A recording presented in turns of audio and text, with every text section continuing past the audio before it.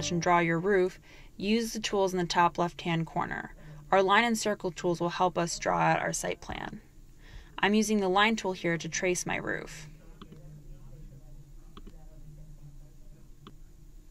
I can use the same tool to draw obstructions.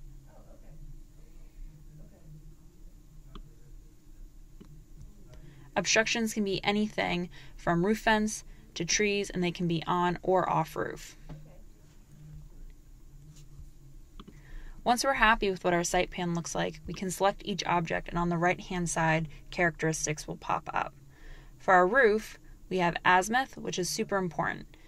This is the direction that our roof and therefore modules will be facing. You can see here that PVSketch has guessed wrong because the arrow is pointing west. It should be pointing south towards the eave of our roof. You can either enter in a new value, and you'll see the arrow rotated, or you can have PVSketch calculate it for you. To do this, select Snap, hover over the bottom roof eave until the line is orange, and click it. PVSketch has recalculated our azimuth to be 169 degrees. We can also input a roof slope. We can also assign a height and a setback. A universal setback creates a setback along each roof edge equal to the one next to it.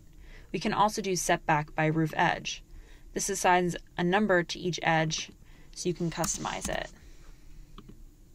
In this instance, now we have a 36-inch setback from the ridge and a 12-inch setback from all the other edges.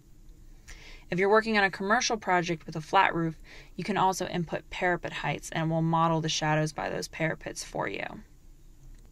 Similarly, if we click each of the obstructions, we can assign them heights and setbacks. You'll notice when I set a height of 2 feet for this obstruction, a conical shape pops up around my obstruction.